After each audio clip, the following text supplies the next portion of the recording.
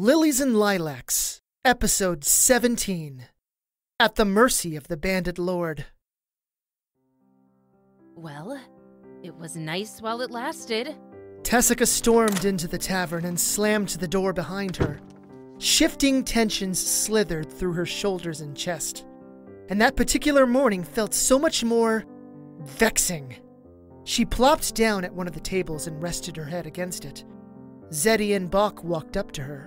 Mr. Cartwright still doesn't have the stock? No. The brewery outside of town can't deliver the shipment of beer because it's too dangerous. And Levin can't spare any of his city guard at the moment because this bastard is striking all over the place. He told me they're even robbing some of the city guard patrols too. No one is safe, huh? This bandit lord, Shork the Shadow, is pretty well organized. Yeah, he's a real jackass. Mr. Cartwright told me our order is the one being held up at the brewery. Ugh. He said if we were brave enough, we could just go pick it up. Well, would you want to go? Tessica raised her head, and then she looked up at her two friends. What do you mean? It's not a bad idea. If Levin can't spare any guards, then maybe we can be fine, just the three of us. Zeddy and I are former adventurers, and if we're quick, then maybe we can get back before the bandits get us. Yeah, and if we go rent a couple of horses from the stables, we should be able to go that much faster. Tessica frowned for a moment, and then turned to Morden. Would you be okay to run the tavern until we get back? Yes, ma'am. We still have 10 barrels of beer, which should be fine even if we got an unexpected rush. Great. Are you two sure you're fine with escorting me to the brewery? Sure. Let me go get on my old adventurer gear, and I'll be set. I always have mine ready to go, just in case. Give us about 20 minutes. Fantastic. Thank you both. I'll get ready too. Tessica went to the kitchen and got her very special frying pan. It wasn't as devastating as Zeddy's fists or Bach's Morningstar, but it certainly saved her during that weird shadow dog invasion. Tessica also donned her brown cloak and put on her leather travel boots. By the time she made it back to the common room, Bach and Zeddy were already ready to go. Bach wore her leather armor, had her helmet on, and she had her Morningstar hanging from her hip. Her holy symbol dangled from around her neck. Zeddy was dressed in black armor made from lacquered plates. The cuirass she wore was sleeveless, but she wore a burgundy long-sleeved shirt under her armor. Zeddy wore bracers, thigh and loincloth armor, and greaves made from the same material as the cuirass. She also wore boots, too. Zeddy smiled at Tessica. Ah, the mighty cast-iron frying pan. The choice weapon of many an adventurer. The magical mighty cast iron frying pan. Thank you very much. All right, so I guess we're off then? Bye, Morden. Tessica, Zeddy, and Bach strolled out of the tavern and down the street. So, in your experience as out-of-towners, does this sort of thing happen regularly? You mean where a bandit lord rallies a ton of vagrants and thugs and constantly terrorizes a smaller city to maximize their wealth? Yeah. Does that happen often in your experience? With smaller cities like this, I'd say yes. When it happens in larger cities like Black Plains, those bandit lords tend to establish guilds. However, new guilds are often swallowed and devoured by older ones. I will say that this Shork the Shadow is pretty ballsy to act so brazenly. I bet you soon, adventurers are going to be tasked with finding them. I hope they do find him, because all this stealing is ruining our economy. Thieves and bandits are the worst. Tessica, Bach, and Zeddy went to the stables and rented 2 horses for the day. They rode out of Autumn Bliss, heading westward to the brewery. Tessica rode behind Zeddy on her horse. It was a fairly dreary day with a natural fog that clung to the ground. The smell of rain was in the air, although it had not started to storm yet. The rides to the brewery took about 20 minutes, and during that time, Tessica gazed at the landscape. To the west of Autumn Bliss were the rolling hills just before the murky and mysterious swamp It was quiet, and Tessica didn't see anyone watching them or any sign of bandits closing in. Still, her heart thumped in her chest. The brewery was an isolated complex all by itself, with a large beer-making facility, a warehouse, and a series of small huts. The whole structure was surrounded by thick stone walls and a sturdy-looking gate. Tessica, Bach, and Zeddy stopped in front of the gate. Hello? Please open up. My name is Tessica Oliver, and I own Lilies and Lilacs. I'm here for my order. After a brief moment of silence, a rock gnome head peered over the edge of the wall. Oh, by the balls of a basilisk! It really is her! Hurry up! Open the gate! The gate slowly opened, and a dozen rock gnomes armed with crossbows skipped up to them. They swiftly gestured for Tessica and the others to come in. As soon as they were within the complex, the gate shut behind them tightly once more.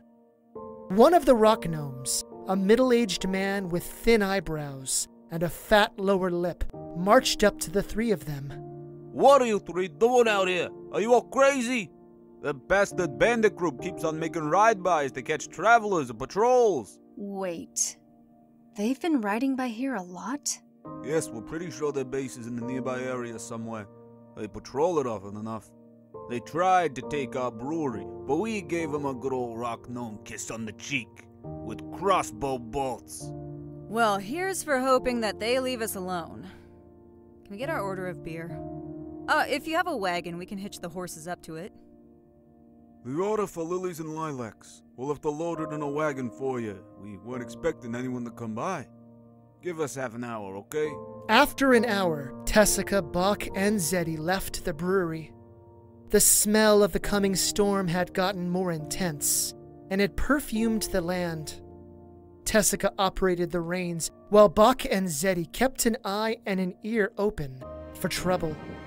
Thunder rumbled in the distance. Oh, I hope we make it back to town before the rain starts. If we don't get stopped, then we should. Ah, why'd you have to say that? You jinxed us. Oops, sorry. What do they call that? Turfy's Law? If there's a possibility to get randomly attacked by bandits, you will. Hopefully it's not too much to handle.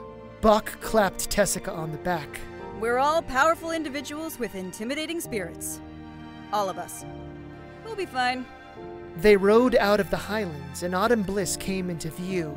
For a brief moment, a flighty sense of peace wrapped itself around Tessica's heart. It was a short-lived sensation that died once a horn blew out on the wind. Other similar horn blasts followed it. Isn't that a crock of troll shit? We've got bandits. Damn it, Zeddy. See what you did! Tessica urged her horses to gallop faster, but she peeked over at the horde of bandits chasing them. They gained on the wagon and jeered at the trio. 2 of the bandits were to the right, 1 was to the left, and 3 more were behind. Tessica pulled savagely to the right, and the horses and the wagon slammed into both riders. The bandits' horses tripped over one another, and then they all tumbled to the ground. Whoa! Nice job! The bandit on the left tried to leap on the back of the wagon, but Tessica pulled to the right again. The thief's chin hit the side of the wagon. He struck the ground and then was crunched under the wagon wheel. One of the others managed to ride up to the back of the wagon.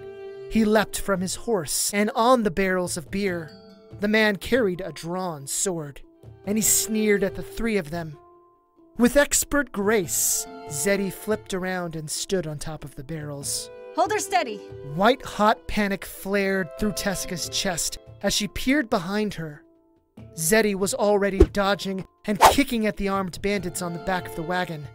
The other 2 bandits rode on either side of the wagon. Tessica wrapped the reins around one hand, and she grabbed her frying pan in the other. From the corner of her eye, she saw the bandit to the right ride closer. His body was poised on the horse, and so Tessica prepared herself too. When the man leapt to land on the spot where Zeddy once sat, Tessica timed her strike and then thrust the pan into the man's face. His footing landed on the wooden panel, but the edges of Tessica's frying pan hit the bandit in the mouth. The bandit tipped back, and Tessica thrust the pan into his stomach. He fell off of the wagon and got trampled by his own horse. Meanwhile, Buck kept swinging her Morningstar at the other bandit, who was swinging at her. Here! Tessica held out her pan in front of Buck, and the former adventurer grabbed it. Buck began parrying the man's sword with the pan, as if it were a shield. A man screamed, and Zeddy returned to her seat a moment later. Tessica used both of the reins, and she pulled away from the man at the last moment. After he swung, Tessica brought the wagon back into him with so much force, the horse toppled to the ground. Tessica urged her horses to go faster, and they sped off toward Autumn Bliss. Zeddy and Buck yelled, whooped, and hollered in victory. Finally, the time is swiftly approaching. In 5 days, the full moon returns, and with it, the doom of this pathetic city. Celerin stood in the main hall of the Temple of Thephalgus, and at the moment it was empty aside from her. Thousands of candles were lit, and the shadows were cast on the pews and on the giant stone statue of Thephalgus. Rather than have a human-like form, the goddess was depicted as a giant slithering mass of tentacles, eyes, and mouths. Celerin gaped up at the effigy of her beloved goddess, fanatical bliss cascading within her being. Soon, my mistress, your madness shall free the conflicted from their mortal distractions, and they will rejoice in your absolute clarity. Celerin laughed out loud again, for her mission was almost done. The other 3 would be in their places soon as well. Celerin had to pull her own weight for Thephalgus' grand plan to work. Soon, Autumn Bliss would be drowned in madness, and one more lock of the eternal prison would be undone.